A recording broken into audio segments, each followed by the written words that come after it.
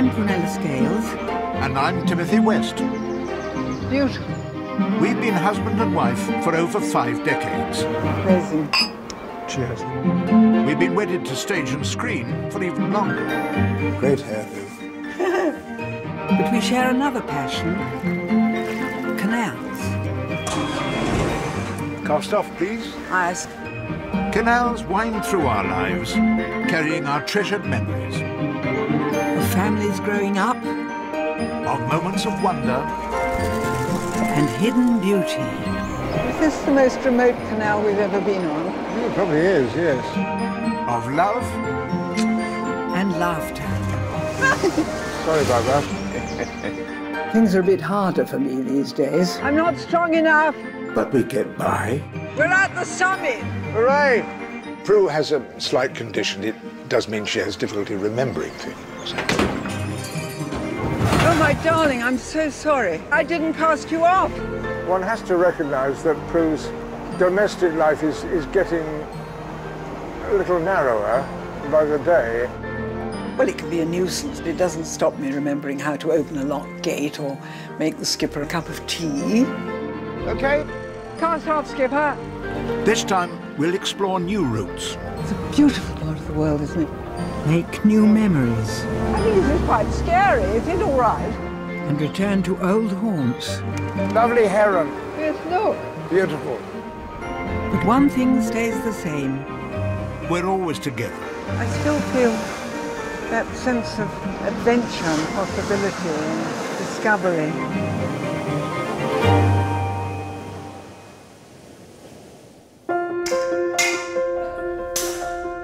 Tim is rehearsing for a new production of King Lear.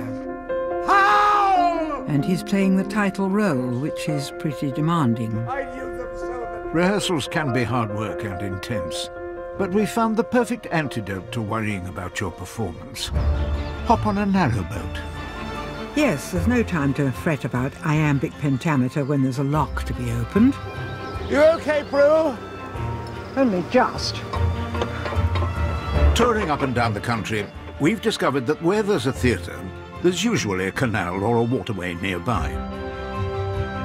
So, as Tim is playing at the Bristol Old Vic, we've decided to explore the West Country by boat, an area we once both called home.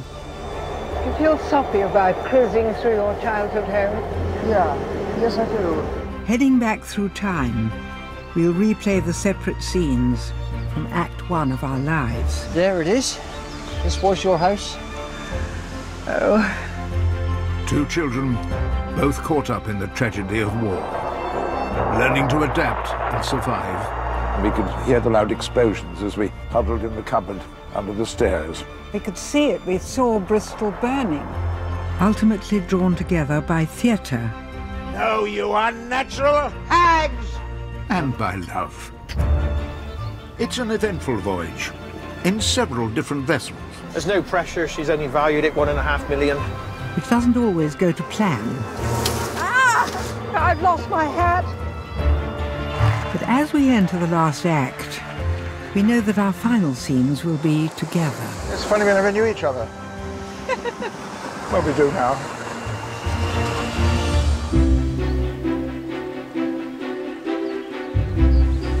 We begin our adventure at Salford, 15 miles east of Bristol, along the Kennington-Avon Canal.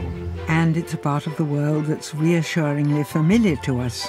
This is the last bit that actually takes you into Bristol. All right. Your hometown. My hometown, my home from home. As the son of a touring actor, I had something of a nomadic childhood. Thank you. But if asked, I would proudly say that I am a Bristolian. Right. Everything shipshape and indeed Bristol fashion? So I'm just unloading the rations. Good. Okay. Then you can help me cast off. Thank you. OK? Cast off, skipper. Thank you. OK, we're Bristol bound. Built to connect London with the port of Bristol, the western end of the Kennington-Avon is in fact a navigable river with locks. Heading for Bristol, we'll explore its floating harbour. Boarding an historic ship, we'll set sail further downriver At Clevedon, we'll pick up a paddle steamer and head out into the Bristol Channel. Finally, on the North Devon coast, we'll visit my wartime home. Pretty quiet, this stretch, isn't it? Yes, it usually is pretty quiet. Oh, look. Look at the water lilies. We're both in our 9th decade, and for over half of those years, we've explored the canals together. But as Prue's condition develops, our time together on board has become even more precious. She's best when she's with me, certainly. Hello. Hello. Oh. If she's left on her own for a little while, she gets a bit restive or a bit uncertain about what's going to happen. Because although she's being frightfully well looked after professionally, she wants me to be around. Now, what can I do for you, lovely? Well, open the sluices. Right, okay. I'm off doing what I do, acting on stage. And she's not doing really what she really loved to do and is incapable now of doing, which I think makes me feel I'm being a bit unfair. But Prue still copes perfectly well on the canal, and so for the moment we'll keep at it, cherishing these moments. Lovely heron. Yes, look. Beautiful. So big. I might be taking a day off from rehearsals, but with over 700 lines to memorize, I still need some extra practice. You sulphurous and thought-executing fires, vaunt careers of oak-cleaving thunderbolts, singe my white head, and thou all shaking thunder. Helping each other with our lines has always been part of our marriage. Oh, nuncle, court holy water in a dry house. Just a minute, I'm just going under a tree. But steering a boat and reciting Shakespeare at the same time can prove a little tricky.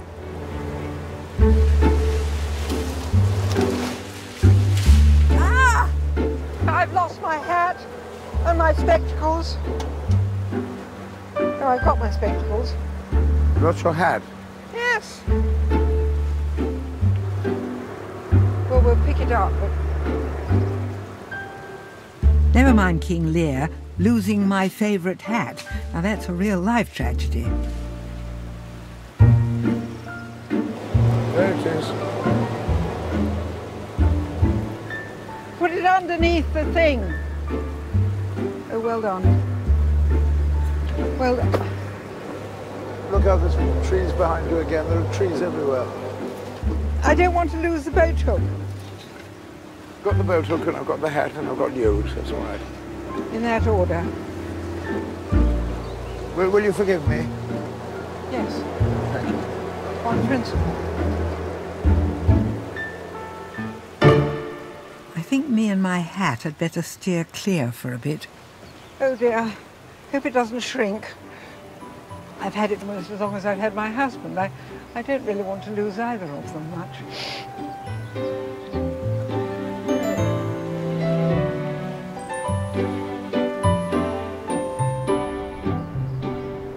Where are we exactly? Well, we're coming into Bristol now. In a little while we'll be at the entrance to the feeder canal.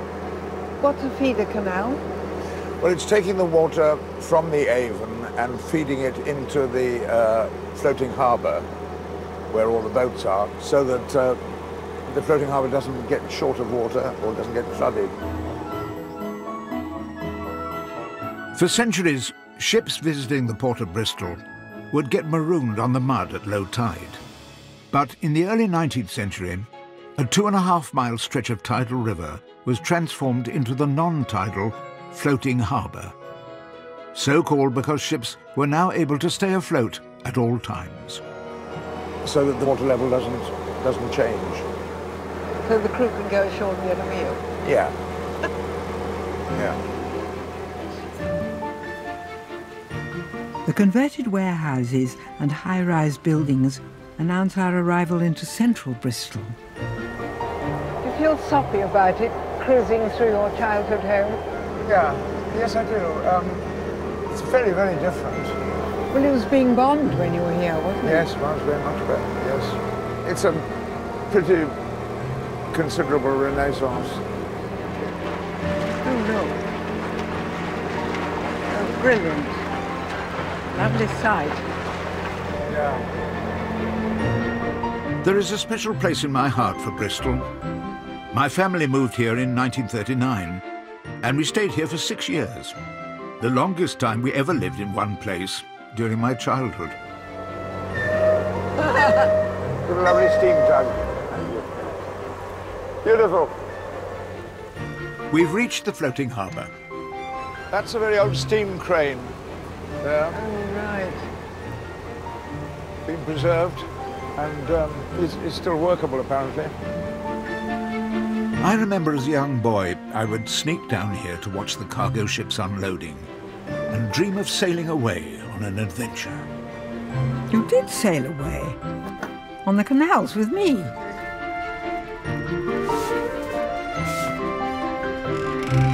The first person to welcome us back to Bristol is my boyhood friend Peter. Hello! Come on, come round. Come round. Hello.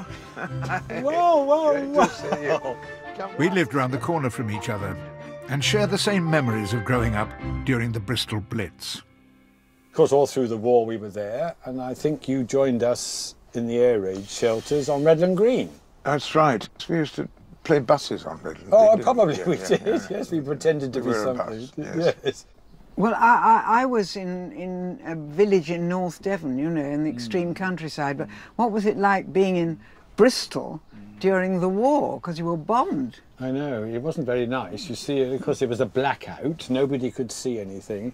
And the bombers used to come over Bath, and then they'd drop a load of bombs. And we just sat there.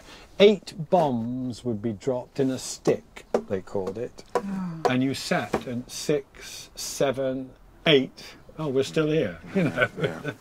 It wasn't all death and destruction for 2 young boys. Oh, I know one thing that he had. He had a lovely theatre about that size, all made of wood. Oh. And he had players on it, all on a stick. And they were Gilbert and Sullivan, I think you seem to enjoy having. And we had the scripts. Yeah. And did you sing the As tunes and character. everything? I can't remember. I shouldn't think so. I don't think anybody came back if they did. So whilst other boys were playing in the bomb craters, my Tim was playing with his toy theatre. How wonderful. Hello, Pigeon. Right. So, where should we go tonight? I don't know, it's your hometown, you know where to go. We are all shaped by our childhood experiences. I wonder what other secrets this city has to reveal about my husband.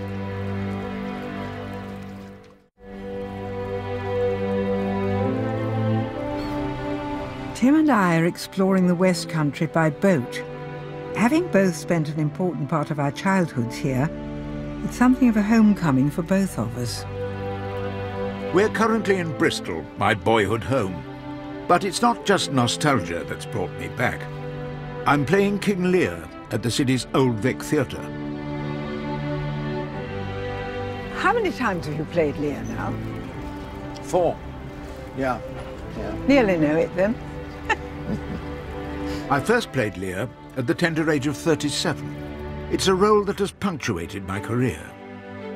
The tale of a proud and foolish old king is perhaps Shakespeare's greatest tragedy.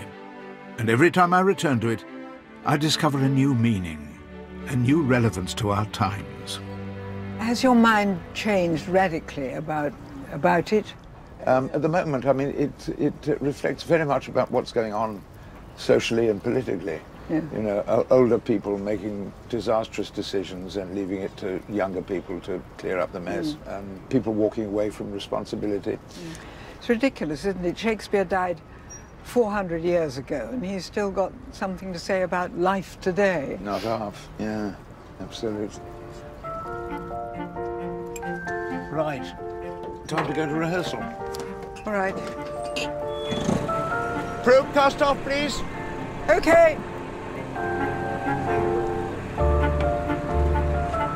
Leaving our mooring at the marina, We're heading east along the city's waterways to Bristol's Old Vic Theatre.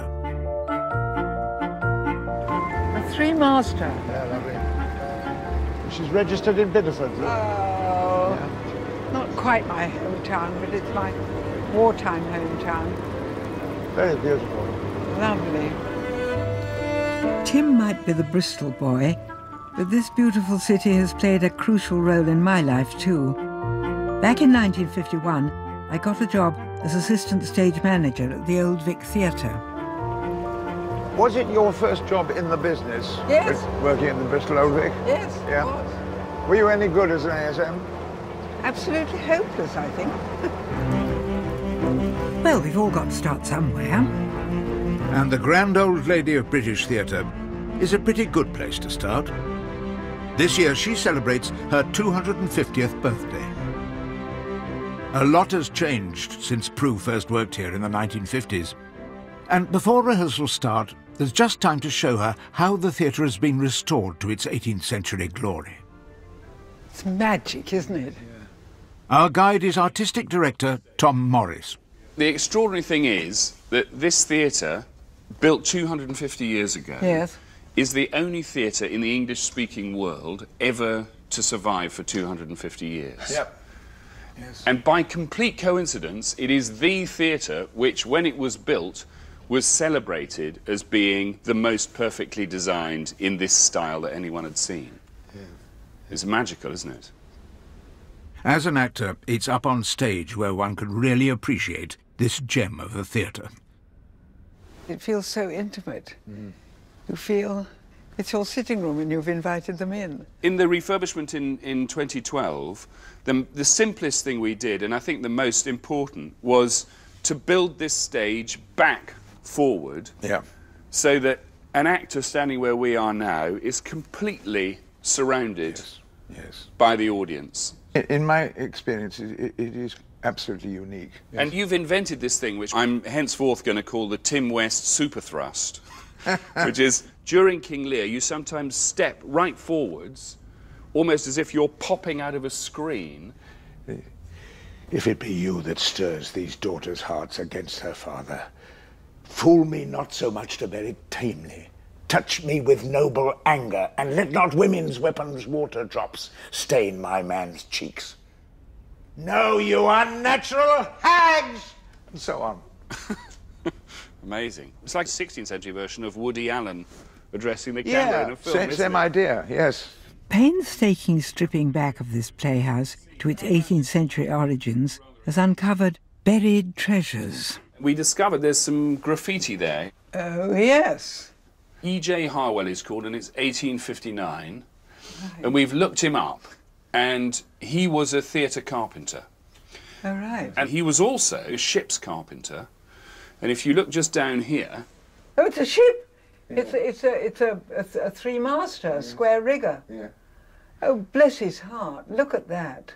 Of course, we're used to thinking about stage crew. Yes. But the reason they're called crew is because they were the same people. They were ship's crew. Oh, right. You've always said theatre and boats were a good fit. And that's why it's bad luck still to whistle on stage, because the stage crew used the same signals that they used on board ship to raise and lower rigging, which was a whistle. And if you whistle on stage, you might get a bit of scenery dropped on you. Back in the 18th century, there would have been stage crew working up in the roof, Do come in. Hi. Hi, nice to meet you. Hi. as they still are, supervised by the stage technical manager, Dave Harraway. Welcome to the roof void above the Old Vic. Yeah. And this is our Thunder Run. So this is sound effects, 1766 style. Oh, brilliant. The booming sounds of this restored thunder run are being heard in our production of King Lear, for the first time in over 70 years. Can you give me a Shakespearean cue for the thunder? Thou old shaking thunder, strike flat the thick rotundity of the world. Crack nature's moulds, all Germans spill at once, that make him grateful man. It's bloody good, isn't it? Brilliant. Brilliant. It's so simple. Yeah. Tim has been called for rehearsal, So whilst he plays the tragically flawed king, I can play the role of the perfect housewife, for a bit anyway. Tim loves touring. I don't really like opening the front door to put the milk bottles out, but he's getting me to like it. And of course I love Bristol because we've got a lot of connections with the city. On a day like this, it's very beguiling. A lot of blue sky. Very good, well done, well done. Today we're working through the climax of Shakespeare's tragedy. If you could come to me at that point. Lear has found the body of his beloved daughter Cordelia. Oh, you are men of stones! And Shakespeare masterfully plays with the audience's hopes for a happy ending. She lives! If it be so, it is a chance that doth redeem all sorrows that I have ever felt. Or it should, if I could only remember my lines. Look, look. Pray you undo this button. Oh, pray you undo this button. Thank you, sir. Well done, everyone. Give yourselves a clap. Tremendous, tremendous, Tim. Why should a dog, a horse, a rat have life, and thou no breath at all? So much in this sea. Hello, darling. Did you have a good morning? Yes, thank you, yes. How was yours? It was all right, I think. Yes, yes. You happy? Yeah. They're nice cast. Cordelia not too heavy? No, she's lovely. Yes. Good standard weight, very good.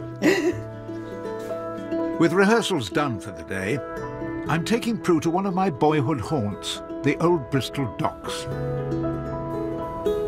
Because of a little disagreement with my headmaster, I used to come down here quite a lot instead of going to school and watch the boats coming up from Avonmouth and unloading timber, coal and so on. But back in the early 1940s, it was a hazardous place to play truant.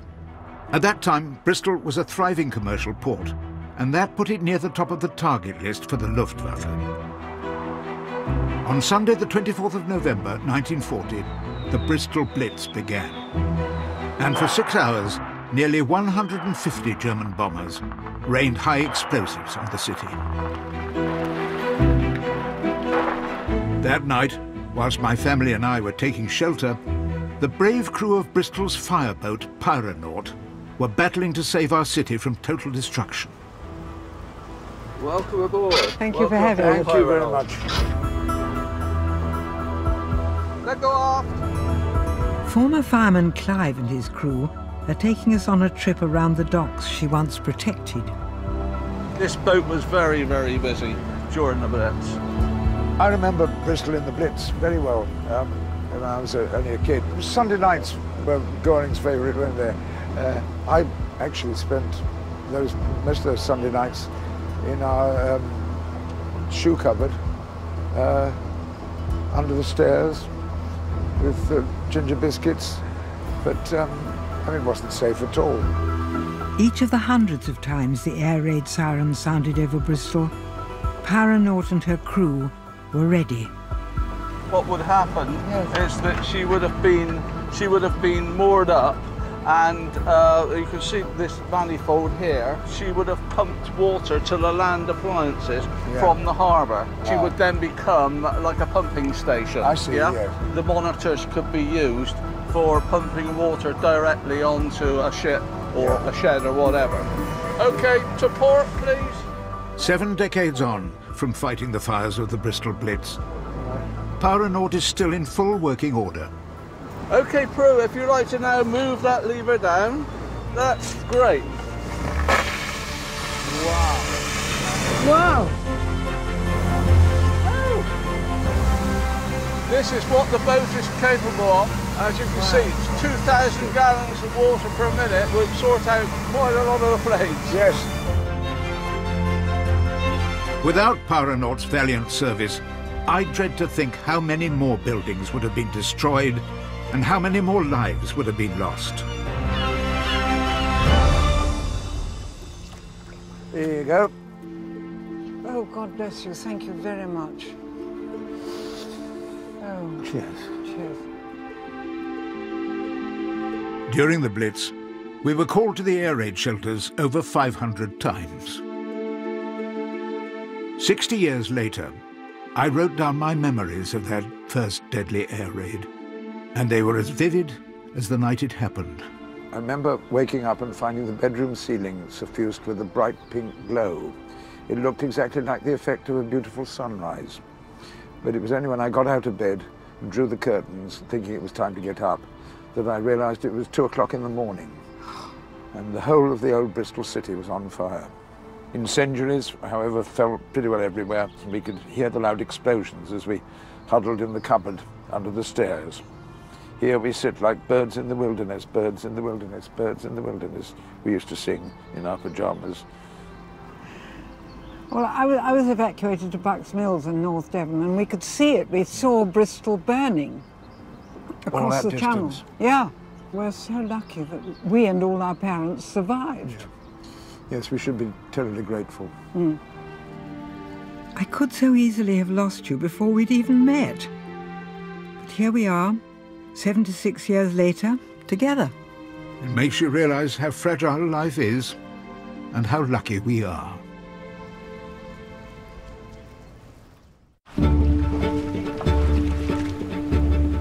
We're on a voyage through the West Country, visiting places we remember from our youth. We've come to the city of Bristol, Tim's boyhood home. We've set a course for the city's theatre, where this evening I'm performing King Lear. It's our first night. We both have links with the Bristol Old Vic. In 1991, we even shared the same stage in Eugene O'Neill's play about a disintegrating marriage. We did Long Day's Journey, didn't we? That's right. Which we took to the that was National. a lovely job. Was it? Was it? Long Day's Journey into Night? I called it Long Day's Journey into Professional Suicide. I remember enjoying it very much. You were very good, I remember. The trouble is when you're a real husband and wife and you play a real husband and wife, people think, oh, are they like that really? I seem to have made a career of playing unfortunate wives, but in the real world, I think I did pretty well with my choice, really. I'm glad to hear it. Well, it is a little late to change one's mind. This weekend, we'll be free to travel further afield. We'll leave the city aboard a sailing ship, heading west towards the Bristol Channel. Well, it looks as if we've come to the right place. Yeah, I was having a bad day, I think. All right, my darling, have a good one. Bye-bye. Bye. Cheers. Tim's been an actor for 60 years, but even he gets a little edgy on the first night of a new show. I mean, it's, of course one worries about the other person, particularly if you've got a part like King Lear to tackle. Long time since I've worn a suit in Shakespeare. Oh, mind. This is the 4th time I've played King Lear. First time I did it, I was about 37, I think. Ridiculous. Now I'm about the right age, so we'll see. It's a full house, and as this is the first night of an ambitious production, one is never quite sure how things will turn out. So a few lucky charms can't do any harm. I'm an old-fashioned actor, and I like to have my things about me, you know. That nice jade bear came from Michael Frayn. Somebody else gave me a narrowboat, of course, and a captain to go with it. This actually is a tray that belonged to my dad when he was an actor.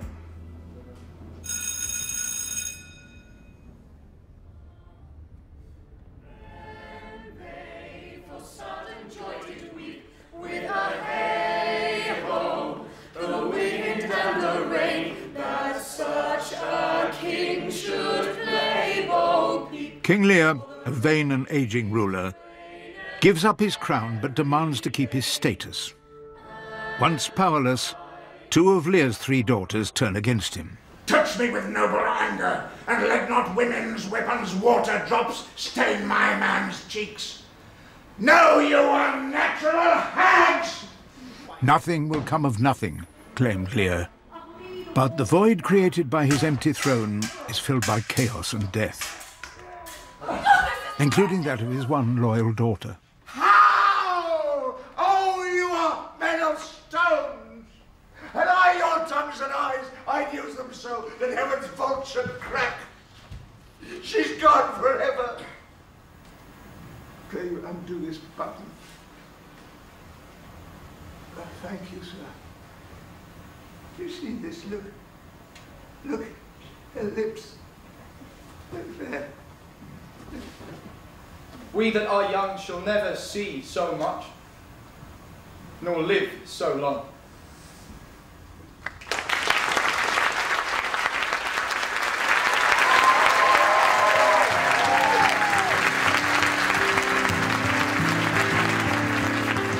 Lear has not realized what really matters in life. Fortunately, I know what and who matters to me. There you are, my darling. Cheers. Cheers. How was it? It's all right. Good. Yeah. Good. Yeah. Good. It's nice to be dead, isn't it? After a show. Yeah. It's nice to have you back. Well, it's good. Yeah.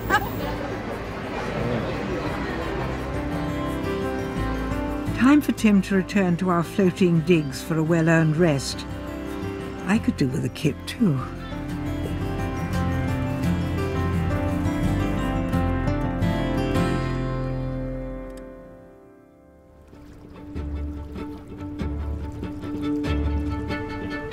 There's no performance for me today, leaving us free to continue our voyage around Bristol and the West Country. A six-masted square rigger coming up. I never knew there was such a thing as a six-masted square rigger. Yeah, that is the SS Great Britain, the pride of Bristol. Oh, right. Brunel built her in 1843. She was launched here. As the world's first ocean-going, screw-propelled, iron-hulled steamship. When the SS Great Britain was launched, she was called the greatest experiment since the creation. She was an absolutely revolutionary design. The genius of one of my childhood idols is Umbard Kingdom Brunel. She is the forerunner for all modern ships. Salute you, SS Great Britain.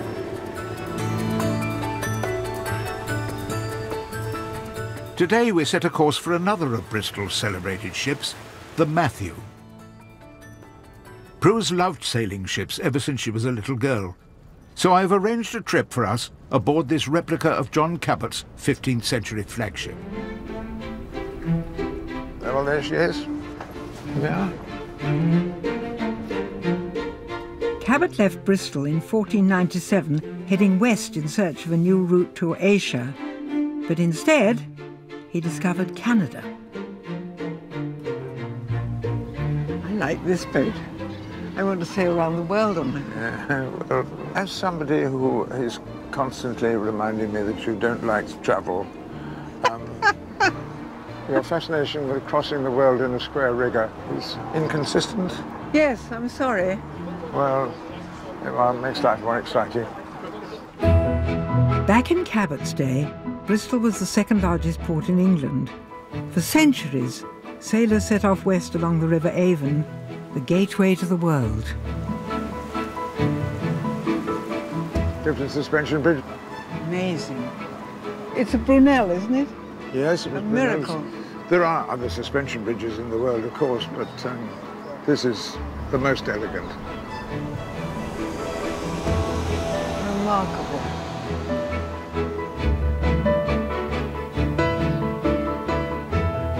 Today, the Matthew skipper is Rick Wakeham. It's a proper rudder, that, isn't it? Yeah. It is. Yeah, this is proper old school. It was another 200 years before they developed wheel steering. Yeah. It's connected to the tiller, which is connected to the rudder. Yeah. If it starts to get a bit lumpy out at sea, there's a lot of movement comes up through this one. I think that's why it's called a whipstaff. Whip back on you. Yeah, definitely. How big a crew did Cabot have when he went across? He had 22. I suspect that was 3 watches. 3 watches, yeah. Where you need You need a minimum of 6 or 7 guys to drop the main yard, Yeah. unfurl the sail, and haul it back up. It weighs about half a ton. Would you like to take her?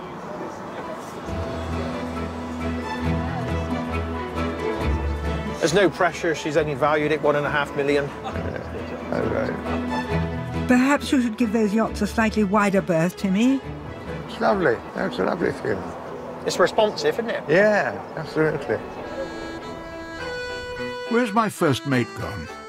Would you like to join the crew? We don't have girls, do you? Oh, yes, we do. Yeah, we're going to bring it round to port. Pull it round to port? Yeah. Now, That's the way. I've been told to keep things ship-shape and Bristol fashion. Aye, aye. That's neat and tidy to you landlubbers. The great thing is that despite her condition, Prue is in good spirits, especially when she's aboard a sailing ship. Pull out the plug and wetting all over. Pull out the plug and wetting all over. Pull out the plug and wetting all over. Early in the morning. Hooray, up she rises, hooray, up she rises, hooray, up she rises, early in the morning.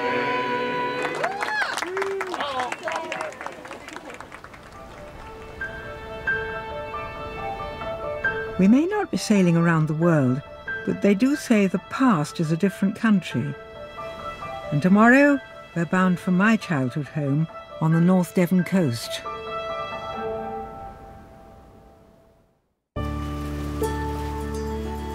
We're on a voyage back to our childhood, to the places where we spent the years of the war. Leaving Tim's hometown of Bristol behind, we're headed a little further west to Clevedon. John Betjeman called this the most beautiful pair in England. And so it is.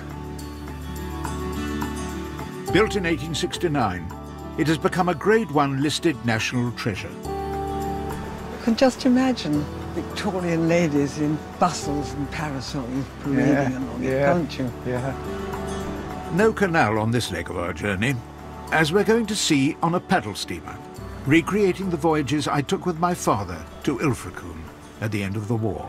Jules? Hello. So today, I've asked my daughter Juliet to join her father. And her wicked stepmother. Heading out into the Bristol Channel, we'll then set a course for the North Devon coast and Prue's wartime home. So when was the first time you went on the paddle steamer?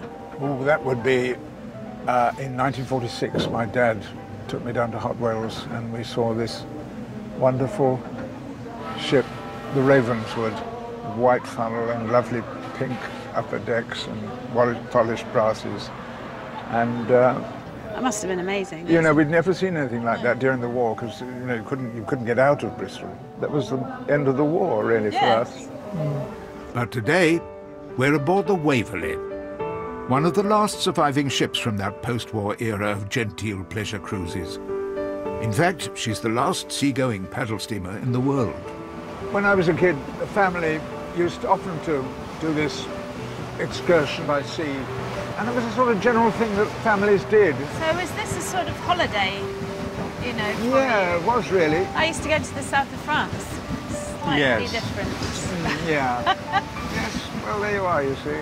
So your dad took you, and now you're taking me. That's right. It's lovely. Thank you very much. She's a beautiful vessel with elegant lines. We've been patrons of the Waverley for over 40 years now. And I call her the other woman in our marriage. Let's go to the engine room. All right, darling. It's his favourite place, isn't it? Oh, yes, he's a steam freak. Tim fell in love with paddle steamers when he was a boy. Hello, how are you? Hello. Hello. Good to see you. Good morning. And it's a love that's lasted a lifetime. So, welcome to the Waverley engine room. Yes, I've never been up here all my years. You can speed up a little bit. Just get a hold and Okay. pull them to the open position. We won't blow up, will we? No, no, Okay, no. all right. You might hear a bit of a whoosh, but Okay. go all the way, that's it. There you go. Yes, I can hear it. Yeah. Yeah. I'm at the controls of a diagonal triple expansion marine engine capable of over 18 knots. Boyhood dream come true. feeling of power is extraordinary. Well, you can see it, you can hear it, you can feel it. I've certainly followed in my father's footsteps. Like him, I'm an actor. Like him, I love ships, like the Waverley. He used to take jobs deliberately in towns where there were fleets of paddle steamers.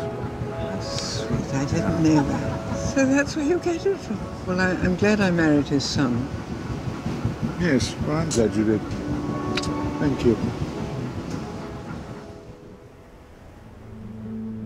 Having said goodbye to Juliet, we've travelled to the North Devon fishing village of Bucks Mills. And it's here that Prue spent most of her war years. So, how old would you have been when you came here first? Well, it was 39, I was about 7. My parents thought our home near Dorking was going to be bombed, so we rented a cottage down here. We were safe, but life was pretty basic. Lovely village. Gorgeous, isn't it? Oh, yeah. No gas, no electricity. No, right. No petrol. Only one telephone in the whole village. Was there? Mrs. Charlie. Yeah. So here we are, St Anne's. So this was the church that you came to Yes. every Sunday? Yes. It's here we're meeting lifelong local Chris Braund.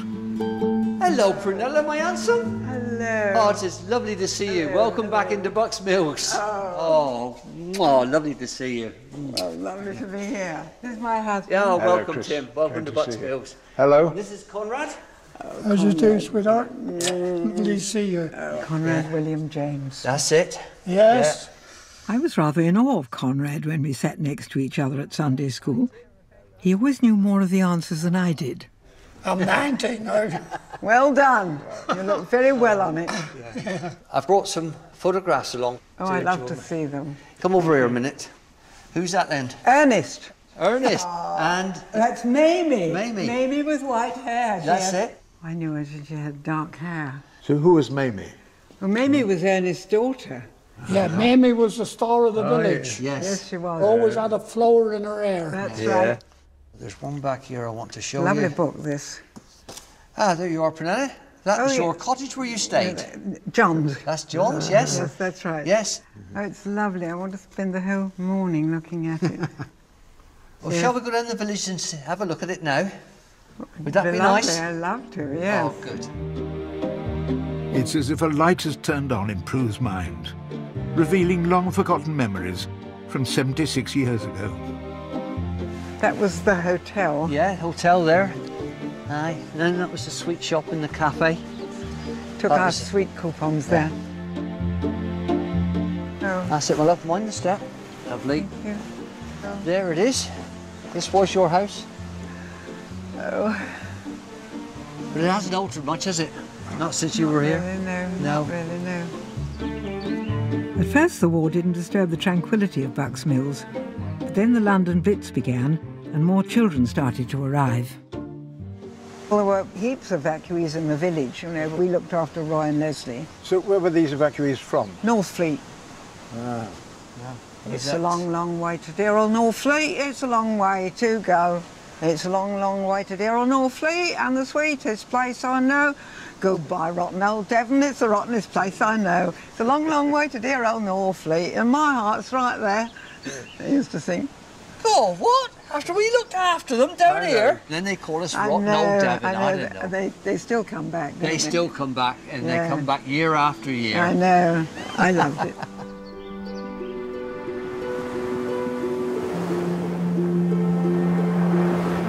Some of my happiest memories of my years in Bucks Mills are of playing on the beach with my brother, exploring the rock pools and netting prawns. I'm just off on these pebbles. Yeah.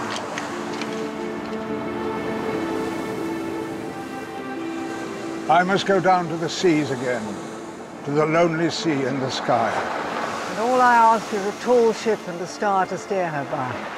And the wheels kick, and the wind song, and the white sails shaking. And the grey mist on the sea's face and the grey dawn breaking. We weren't that far away from each other, were we? during the war. You were over there in Bristol. You're right. We had an awful lot in common, really, didn't we? Wartime children, near the sea. Both children of actors. Yes, both children of actors, that's true, yeah. Funny we never knew each other. Well, we do now.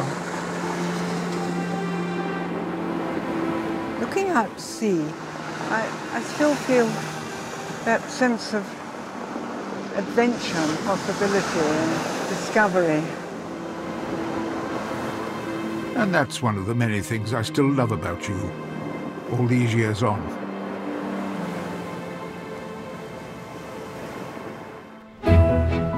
Next time, we embark upon an epic two-part voyage across the breadth of Scotland.